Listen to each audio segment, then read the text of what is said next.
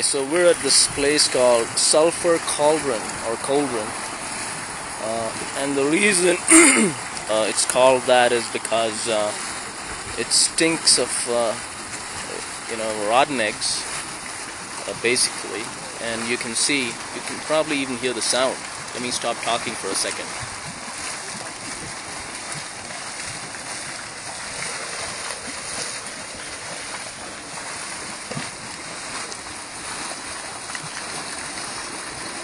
It's like a big pot boiling over and stinking really bad.